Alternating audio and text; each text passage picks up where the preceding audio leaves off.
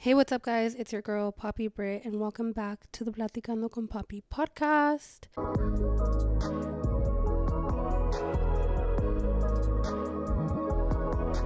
If it's your first time watching, then welcome. And if you've been here before, then welcome back. Thank you so much for making space for me. It is currently 12:18 p.m. and I literally have to leave for work at 3:30. So I have less than an hour to get this podcast done. I went to the gym this morning and then I came home and I did my makeup and stuff. That way I would be ready to go after the podcast for work. So killing two birds with one stone and doing my makeup so that I can record a podcast and also having it ready to go for when I go to work. By the time I post this, I will have already been fully trained at my new job, so I can announce where I'm working, which is Jing. It is a restaurant in DTC. It is a global fusion restaurant, so it's a lot of Asian food, sushi, and it's really good. It's more of a fine dining, which is completely different for me. I've never fully worked in fine dining. I am wearing a button-down black shirt with black slacks, black shoes, hair slicked back, tie, everything super professional. And so it's a completely different setting for me, but the food is so good there. It's cool because you walk in and there's to the left is fine dining and it's really nice in there if it's more of a sit down dinner, whatever. But then to the right, they have a lounge where they have a bar, and then they have you can do bottle service there. At night they have a DJ, and if you want to celebrate a birthday or go celebrate something, you can be on that side. You can still order food and stuff, have cocktails and do bottle service. The girls on that side wear cocktail lounge dresses, cocktail dresses, and knee-high black boots. They look super cute, so I'm really excited because I'm gonna be on both sides. But I think they mentioned that they want me more on the lounge side, which I'm completely fine with. It's more chill, more of a fun younger crowd, which I'm completely okay with. But it's good to be trained on both sides, because así te necesitan, That's what I did at Twins. I was if I'm a bartender and a server, they're bound to need me, So I just started that job. My last day at Twin Peaks ended up actually being on the 9th, that Tuesday, and then I started at Jing on Wednesday night, and I just feel like I've been on go for the last week, just finishing up my days at Twin Peaks, and then I ended up picking up more shifts because I was supposed to, oh my God, put my phone on Do Not Disturb. I always forget to put it on Do Not Disturb, and that's when people actually decide to text me, and I'm but yeah, so I ended up working a double on Friday at Twin Peaks. I worked as a server in the morning, and then I bartended till 1:30 in the morning. And then I had to be back the next day because I picked up a shift Saturday morning, and I was there at 9:45. Mind you, I have to drive an hour and get ready. I have to be up way earlier than that, and then it takes me 30 minutes to get home. So if I get off at 1:30, I get home by 2. By the time I shower, do my skincare, wind down, ya son las 3, 4 de la mañana. So I just hadn't really slept. And then Saturday, like I said, I worked till 4:30. I went and got my nails done, made time to do that at least. And then everyone's been asking if I quit Status, and yes, but I told them that if they needed me, they could call me. Personally, for me, bottle service was just not it for me, not my vibe. I wasn't really feeling it, and the girls that worked there got it, they have the regulars, they have it down. They did not need me, So I like the bartending aspect of it just because it's more fast paced, but you don't have to sit there and talk to people. When you're doing bottle service, you have to entertain people and give them your socials and try to convince them to get a bottle and stuff. And when it comes to the bar, people already know, give me 3 shots, it's quick, it's easy, you don't have to sit there and talk and flirt and whatever, so it's less energetically draining for me, and it's more guaranteed money, because even if it's slow, no one's buying bottles. Or even at Twins, if it's slow on the floor, the bar is bound to be busy regardless. So that's why I prefer it. But yeah, so I told them that I wanted to bartend, and they basically just told me that they didn't have open positions. Basically, I was kind of discouraged because the manager kind of talked to me and was hey, you need to be faster and you need to do this and you need to do that. But I had to think about it, and I was no, I need to give myself grace because it was my first time bartending at a club. I've always just bartended at Twins. It was very unorganized. He got on me about being on time, but as bottle girls, they kind of tell you to be there at 9, but no, everyone just like wanders in till like 10 or even past that. So he didn't really give me a set time to be there. So I just kind of got there like around 9. And he was like, you were supposed to be here at 8. And I was like, well, had you told me that, I would have been here at 8, but you didn't communicate that. And so I just assumed it was the same as the girls, because like I see everyone just kind of dwindle in. Had communication been better, I feel like I would have done better. Mind you, the first time I bartended there, it was a Sunday fun day or something, tenían banda or something, I don't remember, but I was supposed to train as a bottle girl, and they ended up needing a bartender, and the manager knew that I was a bartender, so he kind of just threw me in. Like, he was like, can you help bartend tonight? I was like, yeah, whatever. So mind you, I don't know the system. I didn't even have my own code. I don't know the well. I don't know where anything's at. I don't know the prices. I don't know the system. Like, I don't know anything. So obviously it was going to be taking me a little longer to get stuff down. Mind you, we were out of sweet and sour. We were out of so many juices. We were out of random shit. And so I was like having to ask a lot of questions. So yes, of course I'm going to take longer, you know? So I was like, you know what? Like, I need to give myself grace. And so I basically told him like, hey, if you ever need someone, just keep me in mind. Like, I'm down to bartend. I think he was out of town or something, but he DM'd me and he was like, hey, can you work Saturday night? And I was supposed to bartend at Twins, but I gave up my shift and I was like, yeah, I'll be there, just so it shows that like, hey, I'm down. If you need me, I got you. I'm like serious about this, you know? And so I ended up bartending at Status that night, and I was there till like 2 in the morning. So mind you, I had already not slept the day before because I had worked a double, worked in the morning, worked till 2 at Status, and then I came home, and then I like gave myself time to sleep in, so I started my day off kind of late. But then I've been trying to get back into the gym. I went to the gym on Sunday. I went grocery shopping, and then I like deep cleaned my whole entire apartment. And my friend Taimana was supposed to start at this new club, Native, as a bartender. So I wanted to go show support, and like, it's nice to have a familiar face. She showed up for me when I was at Status. I was like freaking out, like the first time I was supposed to bartend, and I was like, hey, can you come in? And she came in and she kept me company, and it's just, you know, like, it's so nice and reassuring when people show up for you. So I wanted to do the same for her, and she like literally killed it. She looks so good. She's literally amazing, and it makes me so happy to like see her like grow and thrive and network. I just love seeing my friends, you know, like level up. So I got ready because I knew I was gonna go with my friend Jenna to go visit Ty, because then I knew I would be ready, and then I could go out. So I was like, let me not waste my makeup, same thing I did today. And I was like, let me go ahead and record a podcast, and then I'll go out. I went out, and no one believed me, but I'm really trying my best not to drink as well, just because that really does hinder my time. Basically, I wake up feeling like shit. I wake up having anxiety. I eat like shit. I'm tired. I don't go to the gym. I don't eat healthy. So it just makes me not a good version of myself. So I was like, you know what, this year I'm really trying to keep it at a minimum, and telling myself, if I have to go somewhere and I have to be drunk in order to enjoy it, then it's probably a place I don't need to be. So I'm just really trying to stick to that, which, you know, it's kind of hard, especially working in the industry, but I'm doing my best. And if I do drink, I'm telling myself it's going to be 2 drinks, 3 drinks max, because I just really don't want to waste my time hating my whole day, wasting my day away. I know that like I'm in a space where I feel like I'm in my purpose right now. Like, I'm like very productive, and like everything is just kind of aligning, and I'm happy, and I'm seeing like I'm seeing everything kind of just align, and seeing angel numbers everywhere. I am very spiritual, so I literally listen to tarot readings every week on my signs. I'm mostly listen to Capricorn because that's my sun sign, then Aquarius because I'm an Aquarius stellium. If you don't listen to Flavor Vivid on YouTube, you need to, because she is literally dead ass on point every single time.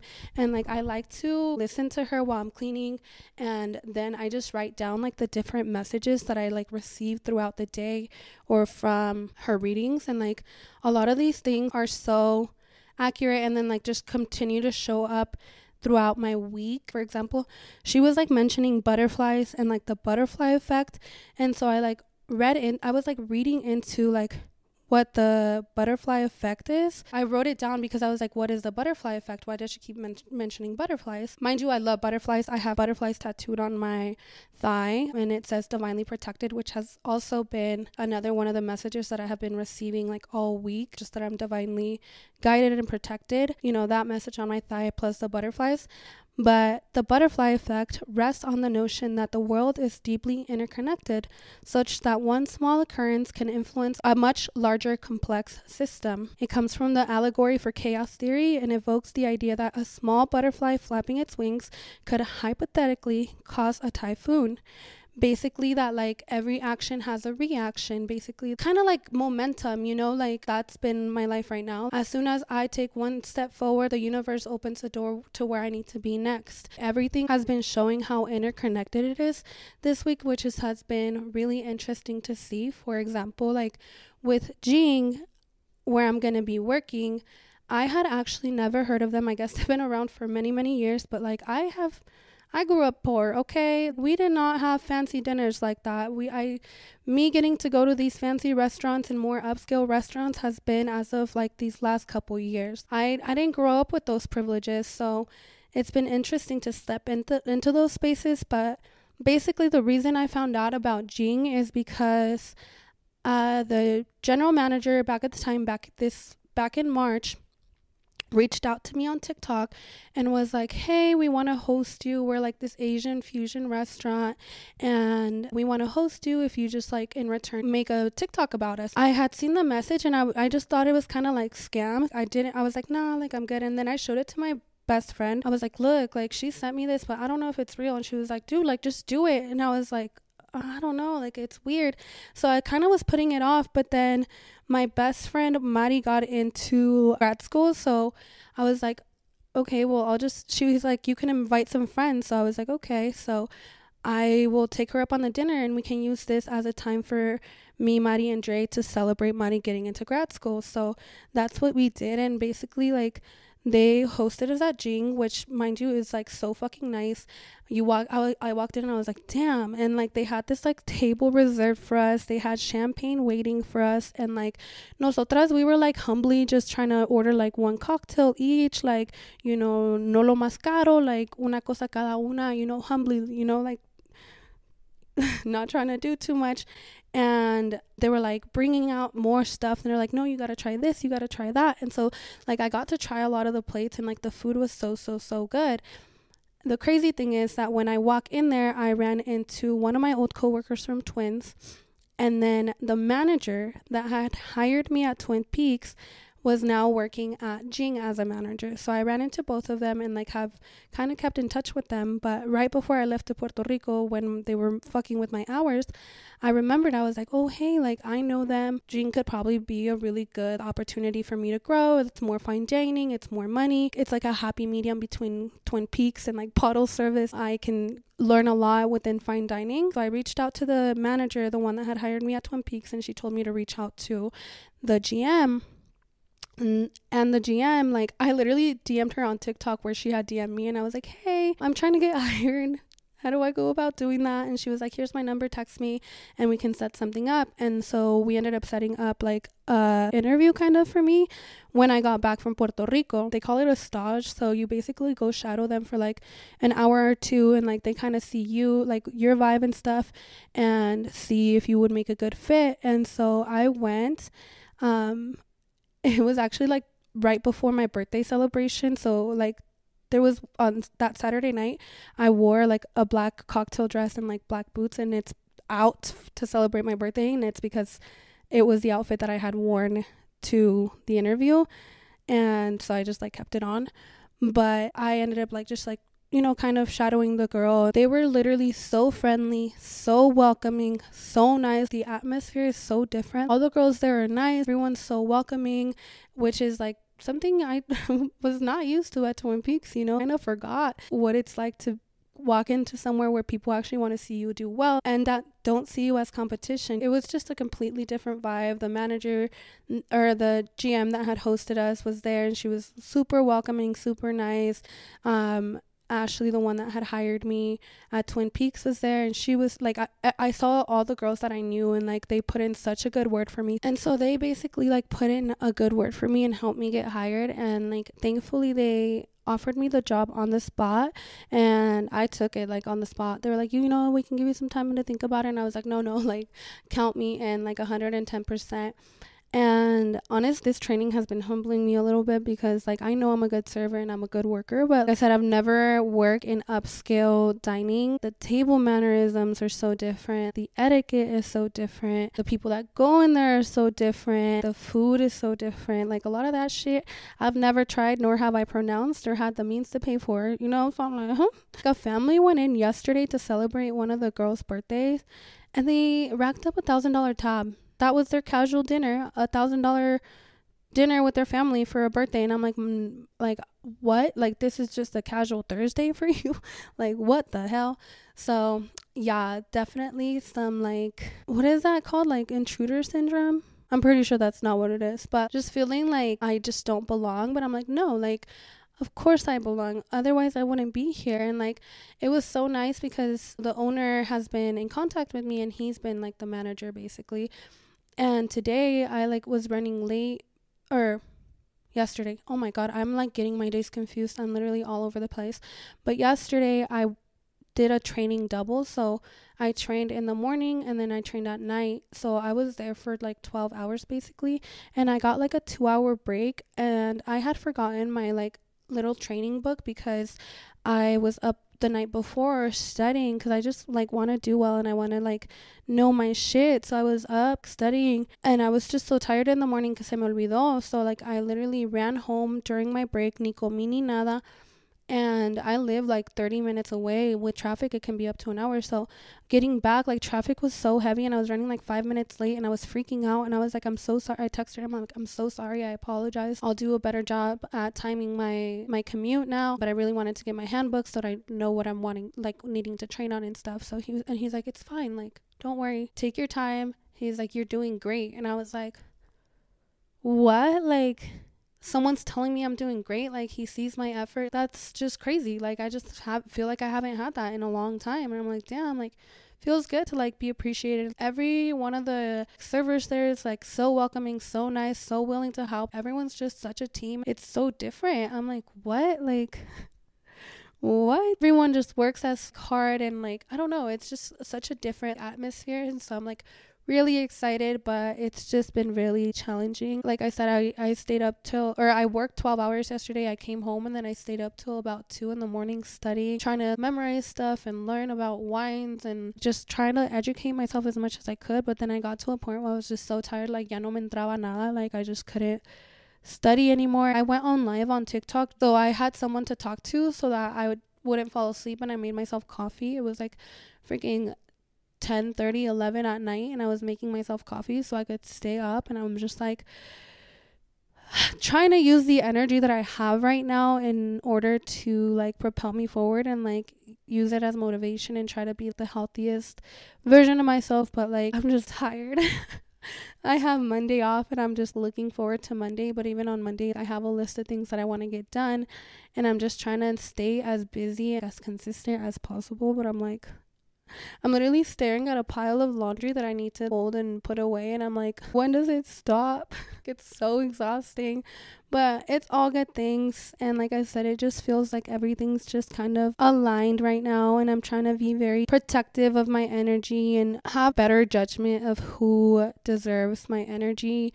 And I'm trying to do better at learning how to say no without feeling guilty, and I'm really trying my best to show up for the people that show up for me. And it's exhausting sometimes, and it's hard because, for example, I feel so bad. I'm supposed to be at my friend Melly's birthday dinner, but since I started this new job, I couldn't take time off because I needed to get my training done.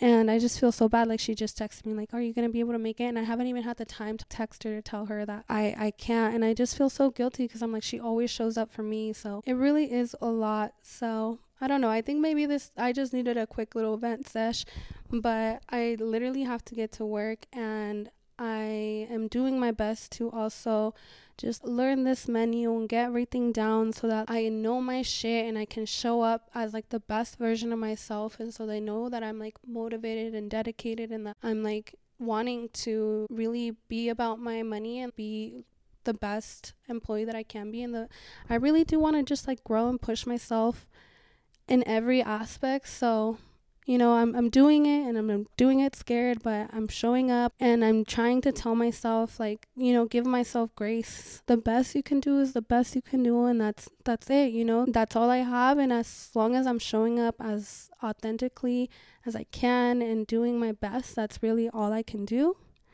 And so, yeah, again, everything just feels like it's just working in my favor. I don't know, I just feel like I'm in a really good mental space right now, so I want to keep it going, but it's hard to show up everywhere all the time, all at once, without being exhausted and making time for literally everything. But I need to remind myself that people that love me and care about me understand that if I'm not able to check in as much or reply as quick or whatever, like, they understand that it's like nothing personal, you know. It is what it is, but like I said, I am really also trying to be more mindful of who shows up for me and who makes time for me, especially like now that I'm trying to be on my shit. Like, I don't have as much time, but like, you know, who checks in, who has my best interest, who isn't just inviting me out just so I can get fucked up, you know, like, who can respect my boundaries and who can show up for me and